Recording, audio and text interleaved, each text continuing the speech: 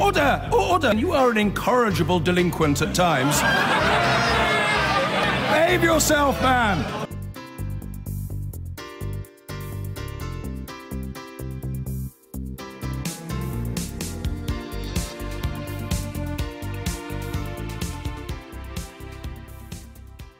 A man who was abused by the former football coach Barry Bennell has told a court that the former Wales manager Gary Speed was one of 4 men who took their own lives. They'd all been coached by 64-year-old Barry Bennell, who is on trial at Liverpool Crown Court.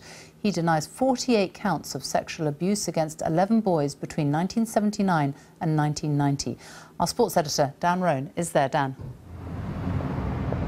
Well, we're now into the second week of this trial, and today the jury heard from a victim who Barry Bennell had admitted abusing back in 1998 when he was handed a 9-year jail sentence. This man told the jury that the former Wales manager, Gary Speed, who hung himself in 2011, aged 42, was one of 4 former youth team players of Bennell's who had gone on to commit suicide. The man told the court, whether they've taken their own lives due to Barry solely, I don't know. But all I know is how it's had an impact on me and how it could impact on other people. The man went on to say that he knew other former youth team players who had become destitute or who suffered alcohol problems, and he told the court that he tried to get in touch with the family of Gary Speed when he read in the newspapers that they'd been unable to get closure because they couldn't understand the reasons for his death. Earlier today, a complainant in this case told the jury that when he played for one of Manchester City's junior teams, he'd been abused by Bennell